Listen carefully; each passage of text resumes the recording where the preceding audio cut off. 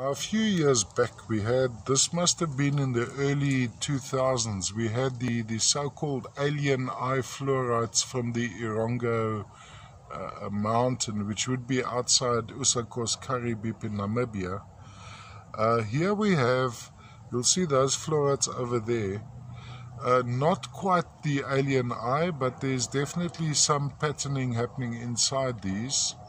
A few dimensions in motion, sitting together with a shell tourmaline crystal. So these would be the black tourmaline.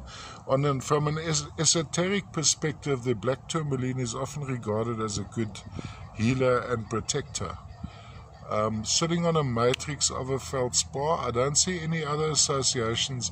What I often find on this particular material would be some hyalite or opal AN.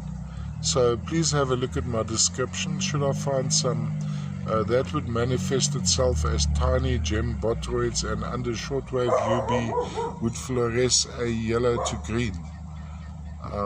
But I don't see any with my eye on this.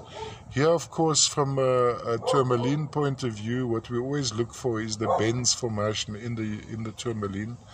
Let me just see if I can show you the Benz star on that larger top crystal. Maybe let's just take one of the ones on the side.